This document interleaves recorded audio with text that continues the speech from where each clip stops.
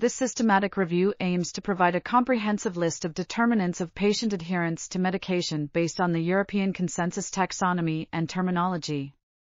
The study searched 5 databases for systematic reviews published between 2000 and 2009 that provided determinants of non-adherence to medication prescribed by health professionals for outpatients. A total of 51 papers were included in the review, covering 19 different disease categories. The study identified 771 individual factor items, with most being determinants of implementation and only 47 being determinants of persistence with medication. Factors affecting adherence were grouped into 8 clusters, including socioeconomic, healthcare team and system, condition-related, therapy-related, and patient-related factors. The study highlights the need for standardized definitions and measurement methods to reduce inconsistencies in the identification of determinants of medication non-adherence.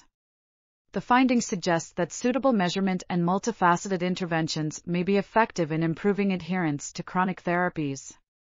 Future research should focus on determining determinants of persistence with medication and those providing determinants of adherence to short-term treatment. This article was authored by Przemyslaw eKardas, Pawel eLewek, and Michal eMatyjaszczyk. We are RTCLTV, links in the description below.